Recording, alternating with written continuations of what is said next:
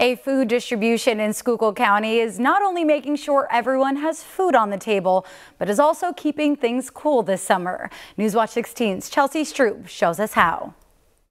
For volunteers like Luke Rissinger, helping children in need keeps him coming back to Schuylkill Community Action week after week. The organization operates 20 food pantries throughout Schuylkill County, including this one in Pottsville. Sometimes we can give them cookies, and of course we have all kind of pasta and things that they like, so it's a good time. You know their bellies are going to be full. Organizers say help from volunteers like Luke is needed now more than ever. The inflation and shrinkflation that's going on in the community has really impacted our folks. The pantries across the board have seen an uptick. Last year we had over 20,000 visits to our pantry locations. We're expecting to exceed last year's amount, which was our highest in history. But Schuylkill Community Action is branching out to include more than just groceries, thanks to a new community partnership with the power company, Vistra.